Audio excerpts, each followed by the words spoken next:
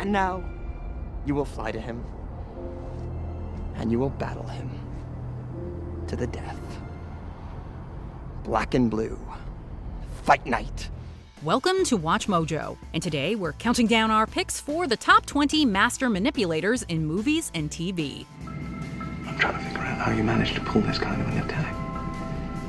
You virtually shut down the entire defense network without firing a shot. I'll tell you why. It all started in the hallway. I was looking for a crayon so I could draw on the wall and blame it on you, Tommy. Well, I'm sorry, sir. We won't have any cash until the bank's open in an hour. But, I'm sure they can cash your check at the airport. The airport? Who cashes checks at the airport? Well, the airline, sir. For this list, we're looking at those television and film characters who can play most people like puppets. As some of these tricksters also play the audience, spoilers will be unavoidable. Who's the most entertaining screen manipulator? Let us know in the comments. Number 20. Terrence Fletcher, Whiplash.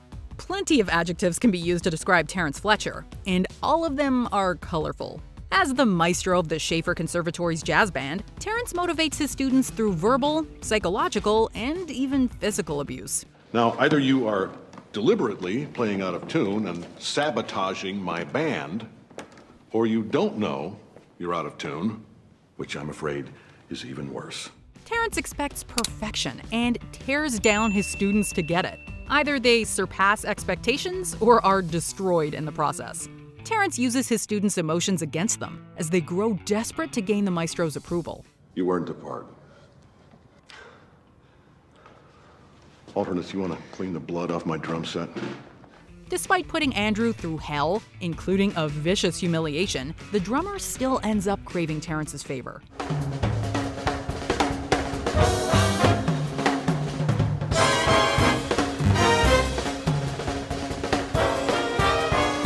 Number 19. Lancaster Dodd, the Master. Isolation, fear, and hopelessness can lead someone to seek guidance from the strangest of people.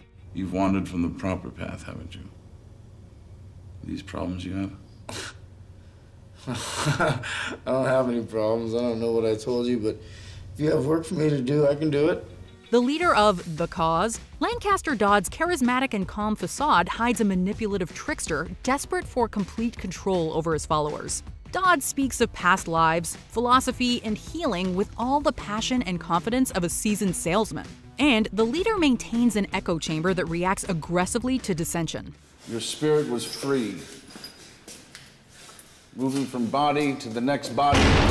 Free for a moment. Then it was captured by an invader force bent on turning you to the darkest way. You've been implanted with a push-pull mechanism that keeps you fearful of authority and destructive. Not satisfied with only spreading his word, Dodd convinces those desperate enough to listen that he and only he can and wants to help them. I have unlocked and discovered a secret to living in these bodies that we hold. Number 18. Scar, the Lion King. Envy is a powerful motivator. Forever banished to exist in Mufasa's overwhelming shadow, Scar festered in his jealousy and hatred for years. Oh no, Mufasa. Perhaps you shouldn't turn your back on me. Is that a challenge? Temper. I wouldn't dream of challenging you.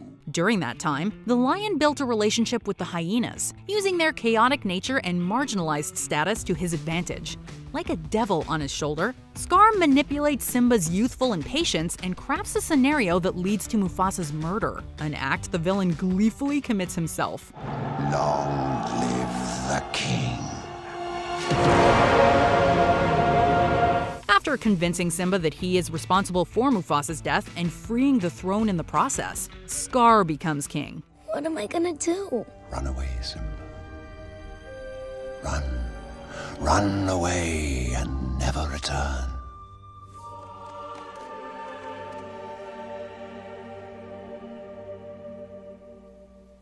Kill him. Even though everything falls apart after that, Scar did initially win. Number 17. Catherine Murtoy, Cruel Intentions. While some manipulators are subtle, others prefer to take a more forceful approach. To the outside world, Catherine Mertoy is intelligent, charming, and wholesome, a teenage role model for all students everywhere. Behind the scenes, Catherine plays mind games with her stepbrother that threaten to ruin the lives of others. If I win,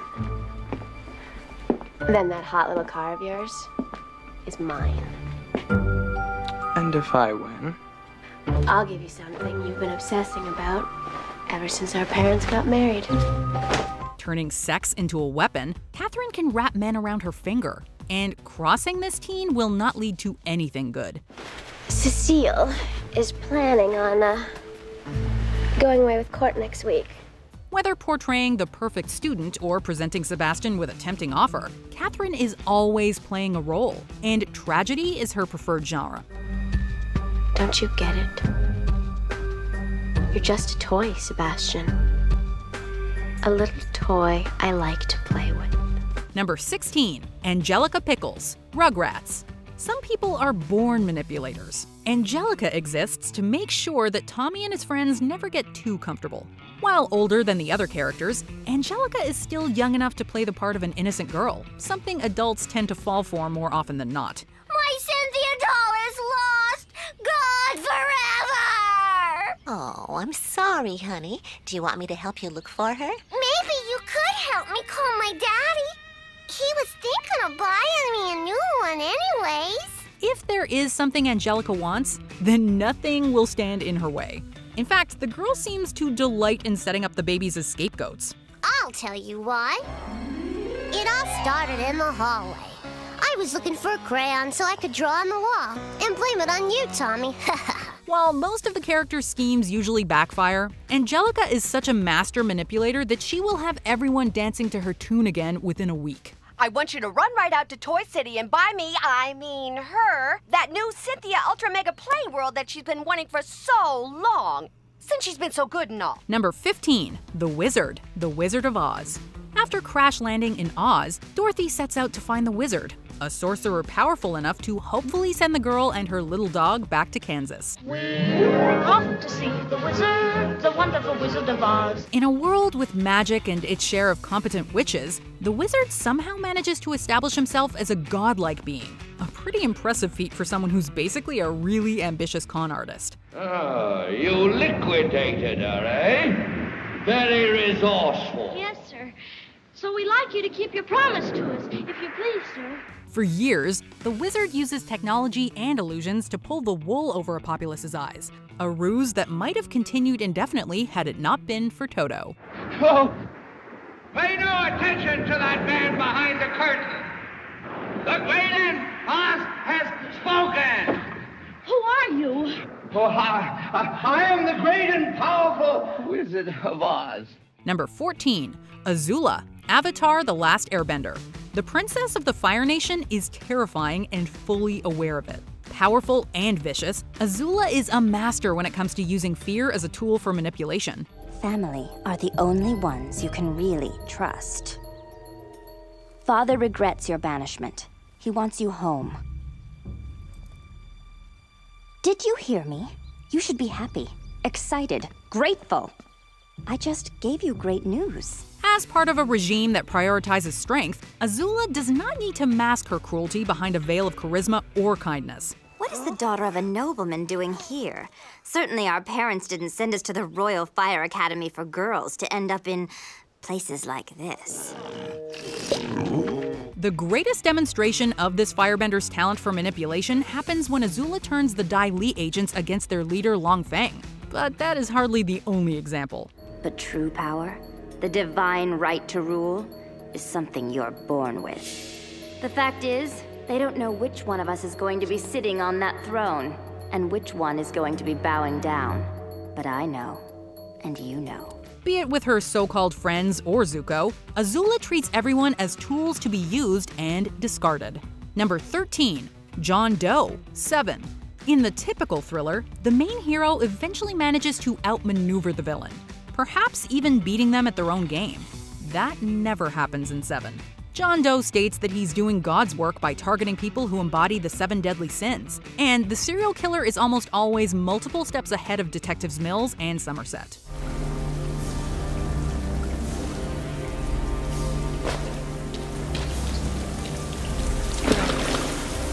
Even after surrendering to the police, the manipulative murderer somehow remains completely in control of the situation. Well, you know what? I'm gonna be standing right next to you. So when this big thing happens, you be sure and let me know, because I wouldn't want to miss it. Oh, don't worry. You won't. Ultimately, Somerset and especially Mills can barely comprehend John Doe's thought process, let alone outsmart him. Put the gun down, David. It seems that envy is my sin. Oh, what's in the box? Not till you give me the gun. What's in the box? Give me the gun. He just told you. Number 12, Catherine Trammell, Basic Instinct. Catherine Trammell is a femme fatale who really loves playing that part. Was there anyone with you last night? No. I wasn't in the mood last night. A gifted writer and an even better seductress, Catherine is so apt at pulling off perfect crimes, even the audience is left unsure of which murder she's actually guilty of.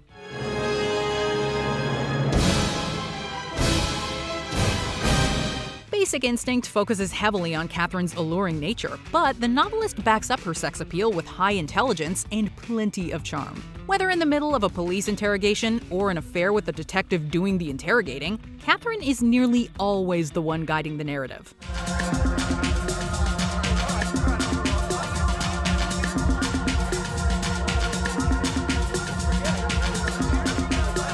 Number 11, Frank Abagnale, Catch Me If You Can.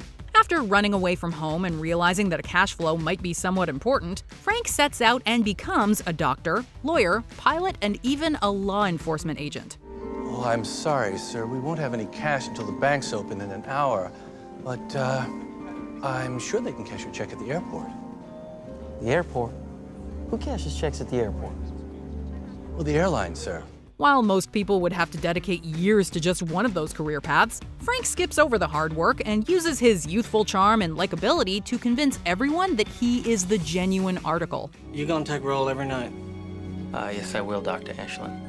And if you're gonna be late, I suggest you bring a note. Based on a real person, Frank is such a genius manipulator, the FBI eventually decides to ask the con artist to help solve other fraud cases. You'd be placed in the custody of the FBI, where you'd serve out the remainder of your sentence as an employee of the federal government. Under whose custody? Number 10, Bridget O'Shaughnessy, The Maltese Falcon. Noir stories and femme fatales go hand in hand, and Bridget O'Shaughnessy might be the quintessential example. Arriving on the scene with a different name and a purposefully withdrawn nature, Bridget leaves Sam Spade and every other man in San Francisco mesmerized. Won't you sit down, Miss Wantley? Thank you. I inquired at the hotel for the name of a reliable private detective. They mentioned yours. Suppose you tell me about it from the very beginning. I'm from New York. Uh-huh. I'm trying to find my sister. By weaving a tale of murder, deceit, and fake sisters, the irresistible Bridget entices Spade into falling in love with her, despite the detective knowing full well that this dame cannot be trusted. Haven't you tried to buy my loyalty with money and nothing else? What else is there I can buy you with? Bridget has mastered the art of playing the helpless victim to trap men in her web of lies. When you first came to my office, why did you want Thursby shadowed? I told you, Sam, I thought he was betraying me and I wanted to find out. That's a lie. You had Thursby hooked and you knew it, and you wanted to get rid of him before Jacoby came with the loot so you wouldn't have to split it with him. Isn't that so? What was your scheme? Number 9, Peter Littlefinger Baelish, Game of Thrones. So much of the tragedies that transpire in Game of Thrones can be traced back to Littlefinger, the ambitious master of coin who gets the War of the Five Kings started. I lost this dagger. To whom? Tyrion Lannister. The imp. What he might lack in physical prowess or rank, Peter Baelish makes up for with his sharp tongue and mind. Through the visage of a friendly consultant, Littlefinger manipulates influential political figures in an attempt to seize the Iron Throne for himself. I did warn you not to trust me. Westeros is filled with people vying for power, but Baelish plays the game better than most, especially in the show's first few seasons. Chaos. A gaping pit waiting to swallow us all. Chaos isn't a pit. Chaos is a ladder. Number 8, Amy Elliott Dunn, Gone Girl. As the inspiration for a perfect character from a children's book, Amy lives in the shadow of a persona based on her. Always playing a part, Amy is a psychopath who can twist herself to match someone else's expectations, usually to the detriment of the victim's health. Then he dragged me, penniless, to the navel of this great country, and found himself a newer, younger, bouncier, cool girl. You think I'd let him destroy me and end up happier than ever? Although not infallible when out of her comfort zone, Amy knows how to manipulate the media into a frenzy, creating an illusion that completely masks the truth. Answer his letters. Keep him calm. Oh my God. Oh, I've encouraged him. You can't blame yourself. Amy is a murderer that manages to set herself up as America's sweetheart, and she gets away with everything. And?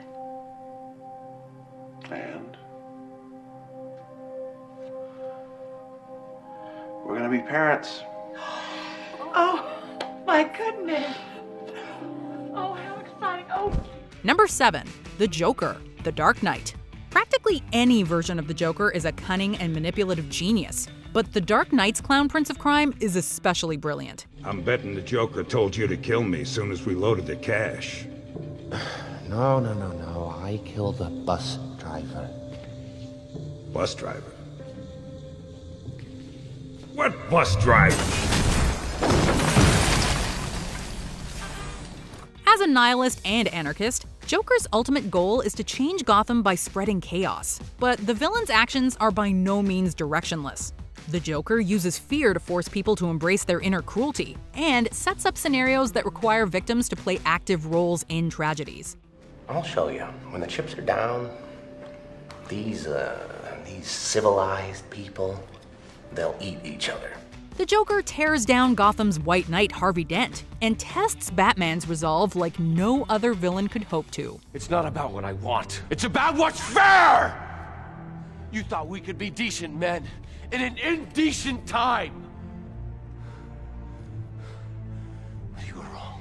Number 6, Bridget Gregory, The Last Seduction. As comforting as it is to see good overcome evil, once in a while, a triumphant villain can be really satisfying. Bridget Gregory steals a lot of cash, orchestrates a murder or two, and sets up an innocent man to take the fall. Bridget!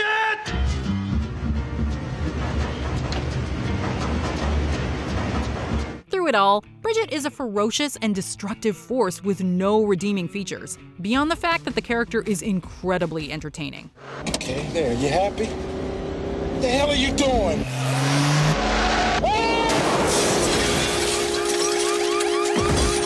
Everyone who meets Bridget is ultimately turned into a chess piece to be moved as needed. While some might realize they're being manipulated, Bridget still remains in control. Talk fast. She's my wife.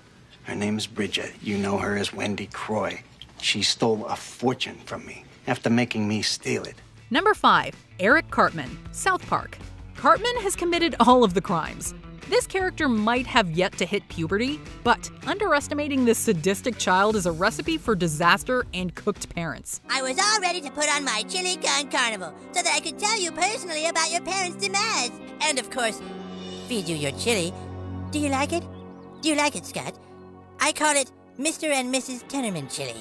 Throughout South Park's history, Cartman has pulled off too many schemes to count. It worked, you guys. It actually worked. What worked? Everybody bought the whole act. They keep giving and giving until we have it all. What? You're keeping that money yourself?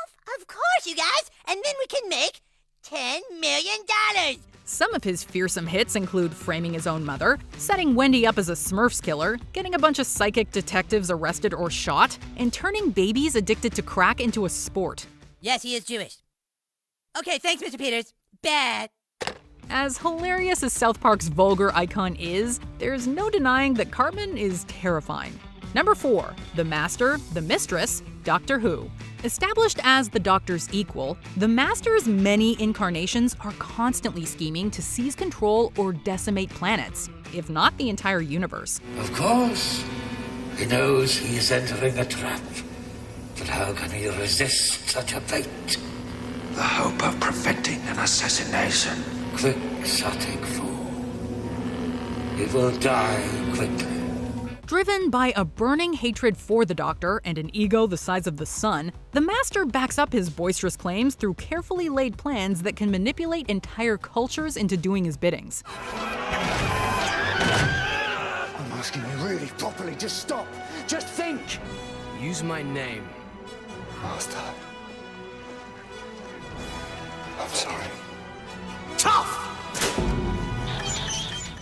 Some of the Master's less overly sinister incarnations, such as Missy, are genius manipulators capable of outmaneuvering the greatest human minds or Time Lords.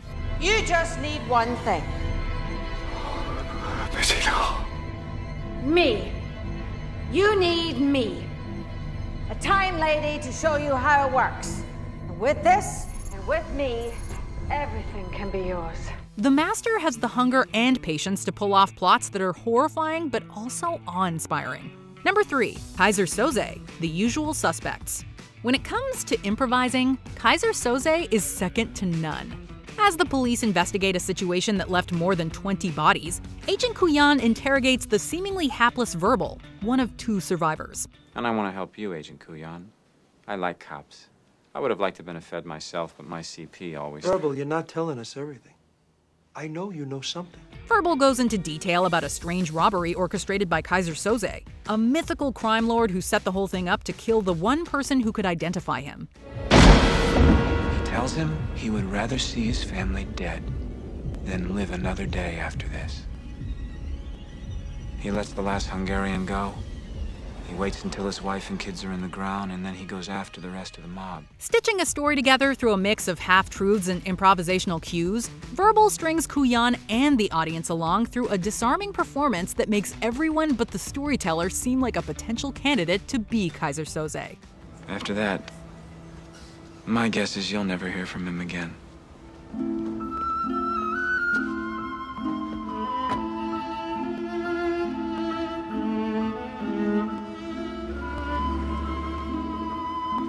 Number 2. Hannibal Lecter, the Hannibal franchise. Whether in the movies or the TV series, Hannibal Lecter uses his background in psychology to satisfy his thirst for human flesh.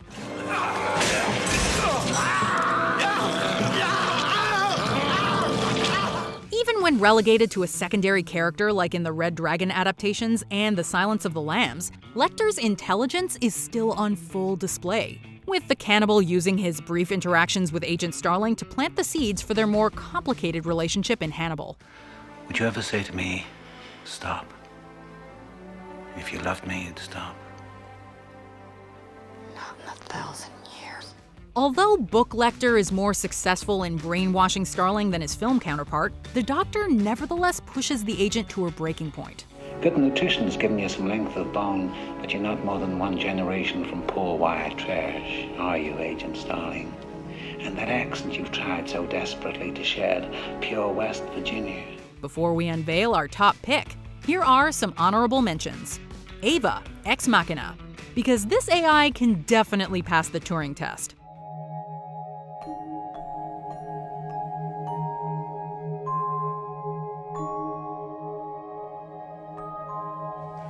Madam Satan, Chilling Adventures of Sabrina, because she plays Sabrina like a fiddle. Creo. Faccio.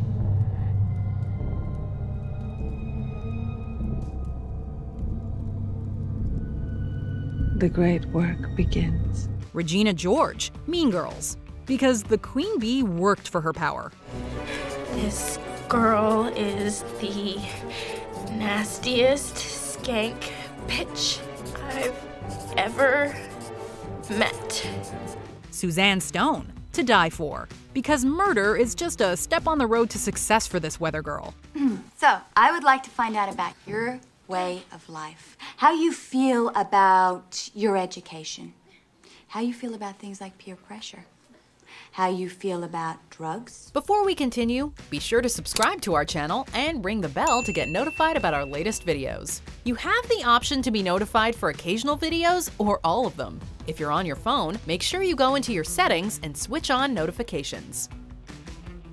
Number 1. Darth Sidious, Emperor Palpatine, the Star Wars franchise. As the big bad behind multiple trilogies, Palpatine has pulled the strings of an entire universe, establishing himself as an emperor along the way. The Republic will be reorganized into the first galactic empire for a safe and secure society. In a process that took years, Palpatine warped Anakin Skywalker's emotions and development, turning the Jedi Knight into a Sith Lord and bringing the Jedi Order to its knees. From here, you will witness the final destruction of the Alliance and the end of your insignificant rebellion. Palpatine would do something similar to Ben Solo, as the Sith Lord used Snoke to inspire Han and Leia's son to join the dark side. Weak. Like your parents. My parents were strong. Palpatine pretty much orchestrated the Clone Wars while effortlessly tricking the galaxy into believing he was kind and gentle. Do you agree with our picks? Check out this other recent clip from WatchMojo. And be sure to subscribe and ring the bell to be notified about our latest videos.